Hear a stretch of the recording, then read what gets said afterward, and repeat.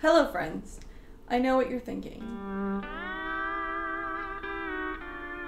It's about the streamers. You see, every time I hang them up we have a few casualties, and I just think that the original iridescent ones are now at the end of their life. I do plan on getting more of them, but for now, we're just gonna mix and match and have fun with it. Also, I didn't plan to make more React videos, but here I am.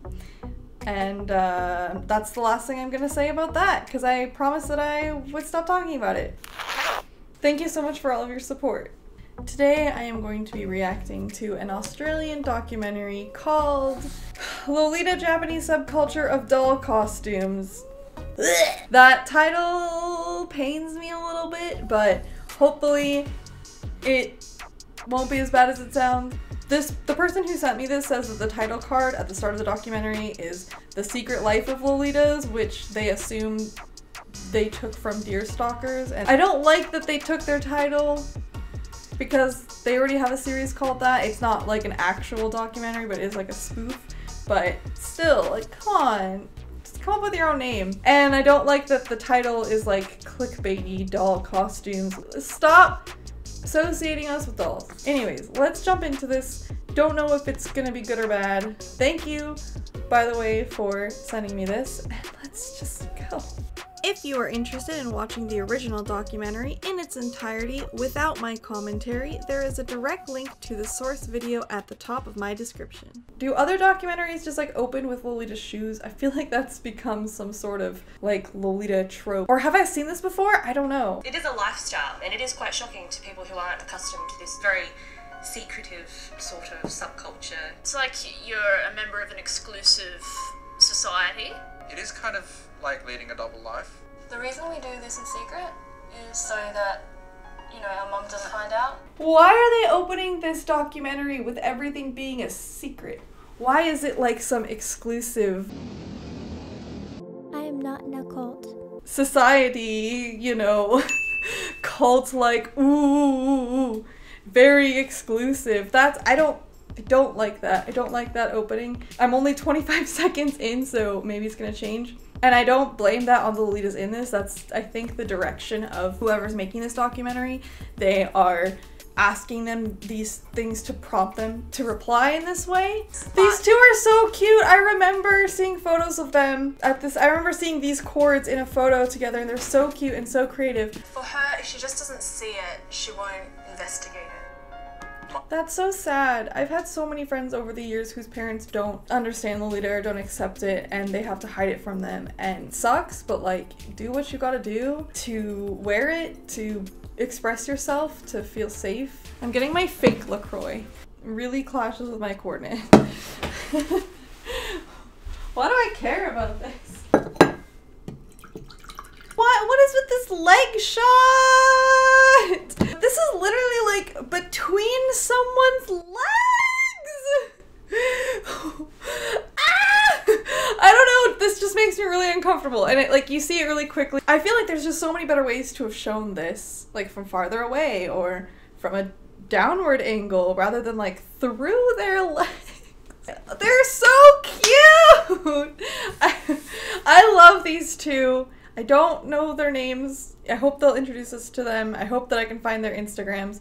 I feel like they quit Lolita. I might be wrong. Lolitas are born out of Harajuku district in Japan. Correct. The subcultures are often described as living dolls. The subcultures are often misdescribed as living dolls. They're often described by outsiders as living dolls, but not by Lolitas. Stop with the dolls. Ah! Okay, she was part of Deerstalkers, or she made videos with Deerstalkers. She's like so informative and just full of knowledge, and she used to make a kawaii school with Deerstalkers and like talk about the history of Lolita and why it's called Lolita and things like that. I really wish that there were more videos of her because she is so knowledgeable. See, look, much better shot of bottom skirt, shoes detail. Even if that leg shot was out of focus more.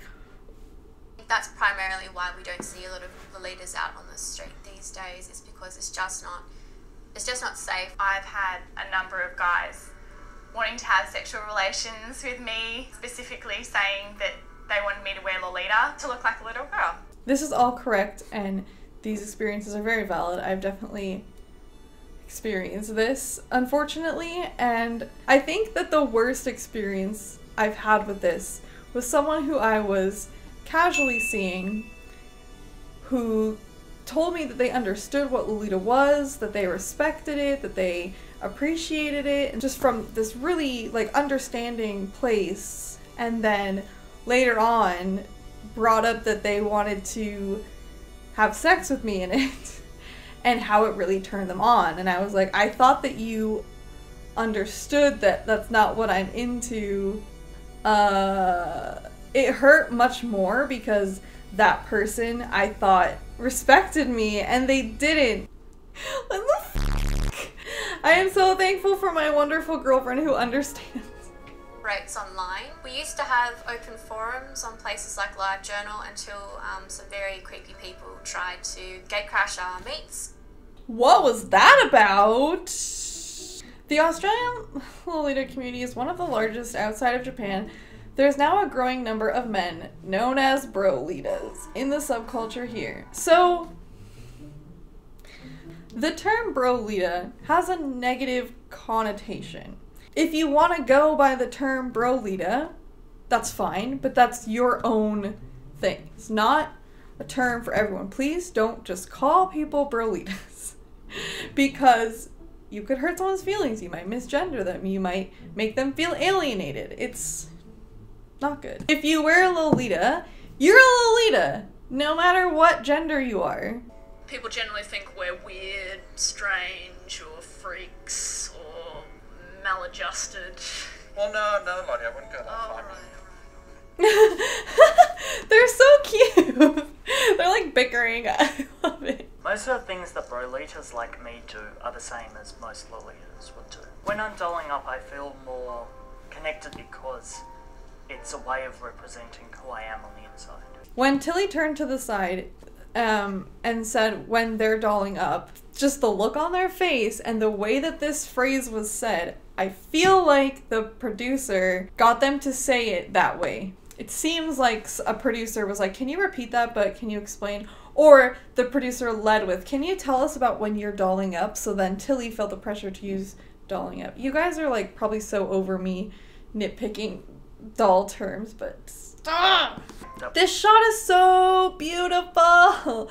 This shot is so pretty. I first met Fanti online through an online Lolita community. It was CGL, wasn't it? The hesitation in the voice. Online community. Maybe it wasn't. Maybe it was LiveJournal, but I just think that the pause in the voice was suspicious.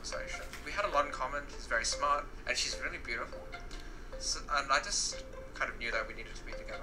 Is this couple still together? The thing about this, watching this, is it was made in 2015.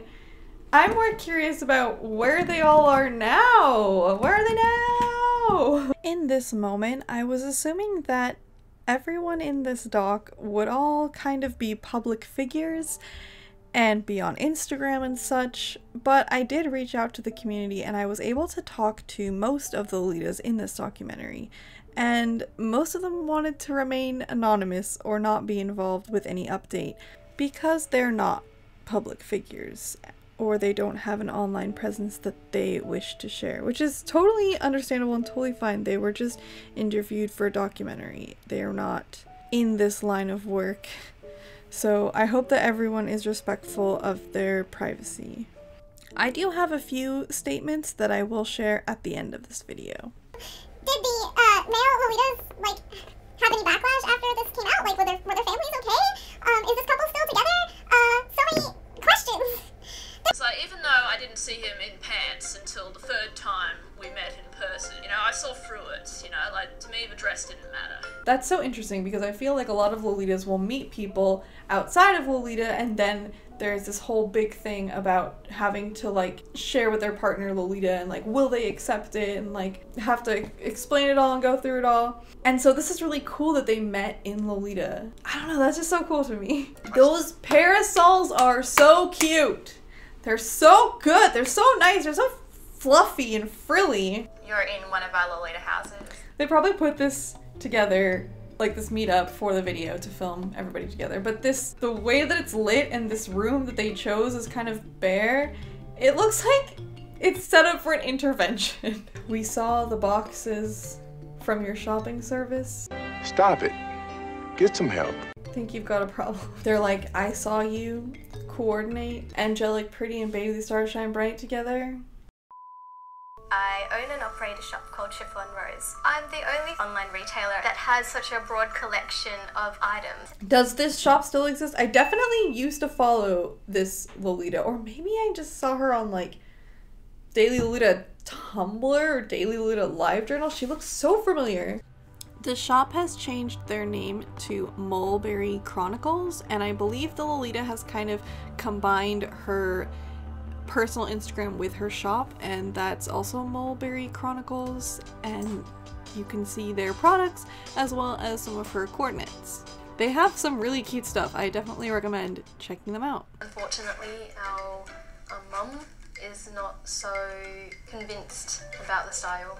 She doesn't want us to be ridiculed. So let's go to high tea. I have definitely changed in Lolita in all different places, and not because my family doesn't approve or anything. I'm really thankful that my parents do approve, and I don't even live with them, so it doesn't really affect me. But traveling, you know, for events, sometimes you don't have time to like make it to the hotel room. Maybe your hotel room isn't ready yet, and you have to be somewhere. And so like, I have this memory of going to a Mexican event in Tijuana. This was when I lived in California. We drove down across the border, and then we got there and our hotel room wasn't ready, and there was a bunch of Lolitas in the lobby just like hanging out all ready to go, and I like walked in disgusting, like just t-shirt, like sweaty hair, no makeup, was like, hi. And then went into the hotel bathroom and like opened my suitcase and frantically got ready, and I remember trying to like glue press-on nails, and I was like getting it all over my hands, and I was just like, and then I came back out and was like, hey. Guys are going to shout out some kind of sexual innuendo or something highly inappropriate. To be honest, as someone who's worn Lolita for 10 plus years, has gone out in public tons of times, the amount of people saying nice things outweighs the bad thing. Not just because I live in Canada too. People have said nasty things in Canada, and people have said really nice things in California and in other places that I've traveled to. Like, holy sh! Walking around Pittsburgh, people were so nice. We had the nicest conversation with like a police officer and like random guys that I did not expect. So just want to put it out there because this doc is kind of painting it in a way of like the Lolita community is so exclusive and secretive because they have to be, because everyone is so mean to them, which like isn't true. The Lolita community isn't exclusive. Anyone can join. Just learn up on Lolita, just build your own coordinate, get involved, message the moderators. People aren't so horrible.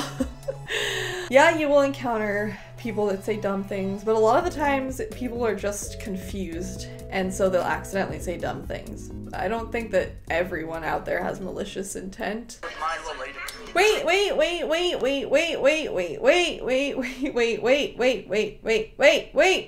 That headdress is so cute.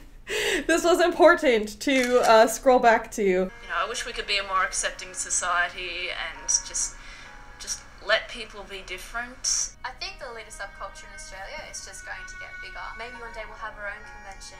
Just want to put it out there that if the Australian community ever has a Lolita event, I would love to be a guest and film it.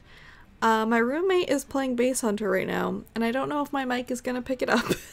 I think to everyone who misjudges us or has misconceptions about Lolita subculture, Coco Chanel sums up our sentiments perfectly.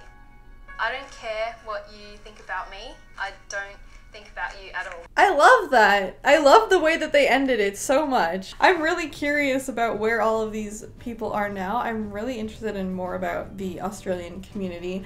I want to know because it was so active at that time, and I don't know if it still is. At least it was being documented a lot at that time, so it might still be active but not really being documented. I really enjoyed the documentary overall. I didn't like that they took an approach that was like, this is a secret world and we're looking in. Like, I get why they did it. It made it more interesting, and it is something that you don't see regularly, so it does seem sort of secretive and different, but I don't know, I just feel like it still feels like you're an outsider looking in when you could have made it with the direction of like inviting people into it more. I hope for the best for all of these Lolitas. I think that the ending really made up for the like secretive aspect and made it seem more doable and more inviting, and so I really liked that. And the shots were so beautiful, so chef kiss beautiful.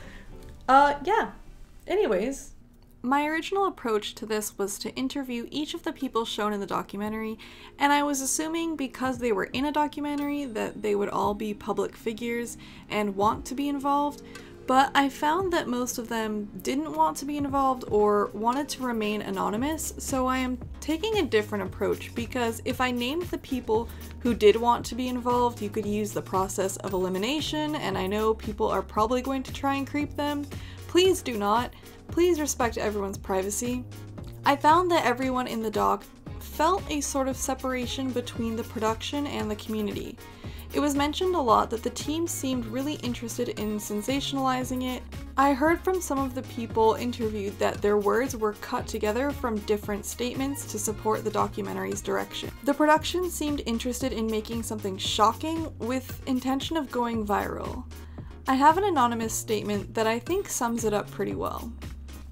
Members from within the video spent about 4 hours worth of filming with the producer, cameraman, and an additional 2 hours of general discussion about Lolita fashion, culture, and community. From the airtime the blank group received, I'd like you to acknowledge and imagine just how much information was left out. We, being the community, knew a lot of it would be chopped, changed, and manipulated to be made into what they wanted. We urged the term living doll not to be used. Overall, try to be positive about the segment. It could always have gone a lot worse.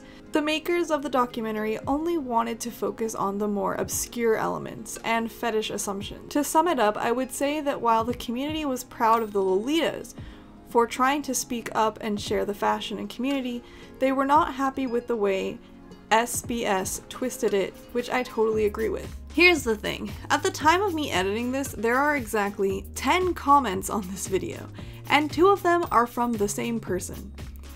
This video only has about 40,000 views, which is a decent amount, but there are other Lolita documentaries with far more views because they document the lifestyle and community with less of an edge.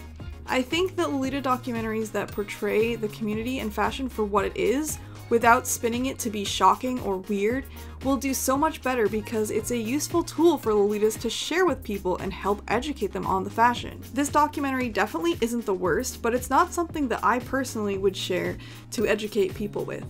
And that's my wrap-up thoughts and reaction. Stay lovely.